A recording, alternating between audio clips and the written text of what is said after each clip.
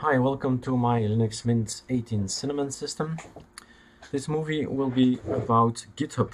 I've been using GitHub now for some time, and I do remember how steep a learning curve we had to take. It was like a logarithmic curve. So it was very difficult for me to understand how GitHub works, what things I had to do, what commands I had to learn. It has been a struggle, to say the least. Now we're some years later, and I want to share the knowledge I've built up and make sure that you don't have to go through that learning process again. So this is my intention, a quick and easy way to make sure that you can set up a GitHub, that you can upload your icons, themes, files, configurations, anything on GitHub. Know full well that uploading anything with GitHub is like sharing with the community, so everybody on the internet can get access to it. So that's the idea. Okay, so let's do it together. What is my fastest, easiest way there is? First off, you go to GitHub and you make sure that you can log in. So you make yourself an account. When you have your account, you go to here and you say create a new repository. I'm going to name this repository GitHub tutorial. And I have made it already, so I can make it a bit faster for you guys. Quick and a fast way to get you started with GitHub. That's my intention. It's public, otherwise you have to pay for it, private. So you say, okay, create it for me. Create repository. This is the official code. What we could do is copy paste everything inside it. What I'm not gonna do is what I tell you to do. I'm going to make it so I'm as fast as possible online. I'm gonna copy this, or press here, copy to clipboard. I'm gonna go to my terminal. I'm gonna say, look, well, let's type it. It's already installed. Sudo apt install git. Oops. You see the mistake already? Double up. Voilà, already the newest one. And then you're gonna git clone whatever that is copy pasted. And there you have it. There you have the GitHub tutorial.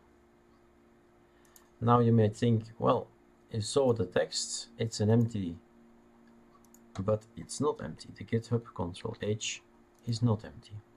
It has already a hidden folder, .shit, and for the geeks under us, there is already a configuration file in which it states and stipulates whatever information it requires, and basically it requires this one.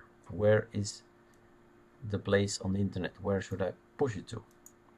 So this is the origin, and we are at the master. Remote origin and branch master. Two words that you'll see popping up. But nothing is inside yet. So I'll put two elements online. I'll put two files online to make it easy for you. The only thing you're gonna need is these three actually, but two scripts. I'm gonna take three of them and I copy them to this folder, so an empty GitHub. This is going to push everything online. This is just the text we look at. So if you're going to surf to the net, you will find a title, a text, what is it about. So it's information. It's only GitHub tutorial, more to be followed later. I'm gonna write the tutorial later how to format everything on GitHub. But now it's getting ready, setting everything up. So that's why this is called setup. You have to run this one. That's the first thing you do. And then you can type or copy paste the readme from online version. But I think you'll have to, I'll make a copy of readme.md so you can download it and rename it. And then you have to run this one, but it's better maybe not to run it like this. but you can write your commits, commit. So the first commit, nothing be said, is going to upload everything and done. So let's have a look. And with all the explanation, all that, we're online. I don't know how many minutes it took, but that's it. We're now, everything is set, and we can go and add icons, scripts, and so on. And the only thing we have to remember always is to go to the system here and say, mostly I do it like this, and I type git second commit. Nothing to commit, everything is clean, nothing has changed. Okay.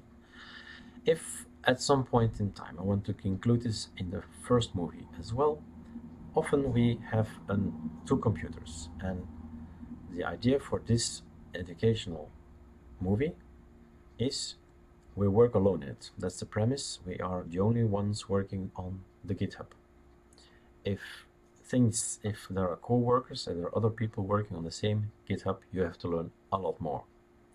But just you putting your files online, like a backup or a share, then it's okay. And if you have two computers, you go to the second computer and tell the system to git pull everything back, the latest version from the GitHub to your second computer.